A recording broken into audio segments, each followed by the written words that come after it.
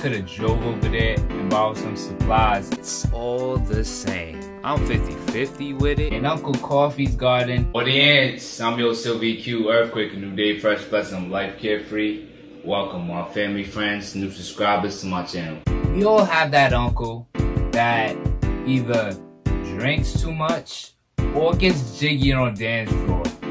Now in my case, my family, we have the latter. No lie, in Uncle Coffee's garden, let me introduce a favorite five.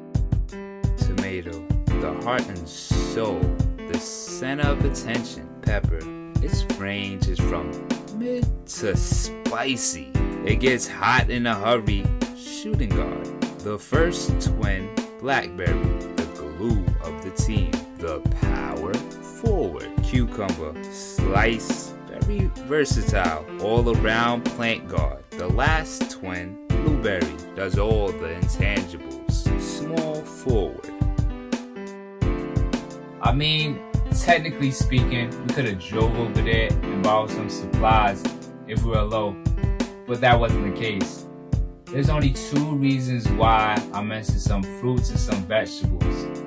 The number one reason is it's cold winters in New York City, so they weren't suited to survive.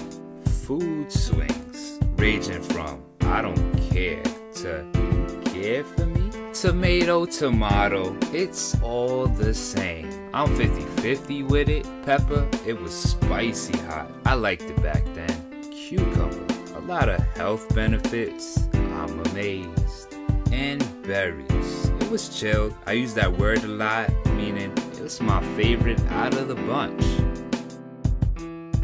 He would taste test the fruits and vegetables to see if it was right. And sometimes you could even look and tell and see the shading was off. It wasn't risky, but it was risky. Sometimes being risky is the best option. Like the famous saying goes, it's only two options. It's either risk it all, or sometimes you have to. Tomato, cucumber, blackberry, blueberry, and pepper. Audience, I want to thank you guys for watching. This is the BS the Backstory. To my family, friends, new subscribers, I know you out there. Walk easy.